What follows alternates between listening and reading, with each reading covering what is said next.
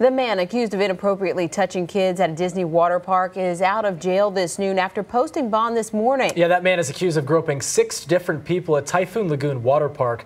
News 6 reporter Mark Lehman tells us how the suspect wanted nothing to do with us and even ran back into jail. Roughly 8 hours after posting bond, the accused groper finally left the Orange County jail here. And again, we were here working to get answers about what happened at the Disney water park. Anything to say to those children? No comment. What was the misunderstanding? No comment. Rushing into the passenger seat of an Uber car, Aman Bhatia dodged our camera for a second time today. A move echoed from when the 27-year-old first posted bail overnight. You don't have a comment? Did you touch those girls? Sorry, I'm no comment.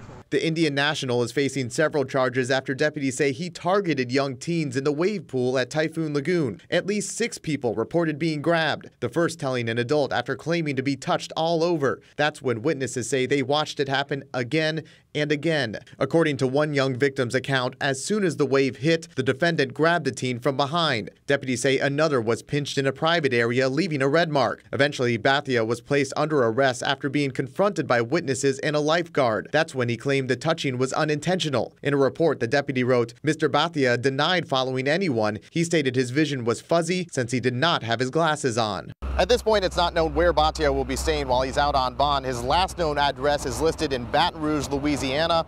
The next court date for his case has not yet been scheduled. In Orange County, Mark Lehman, News 6.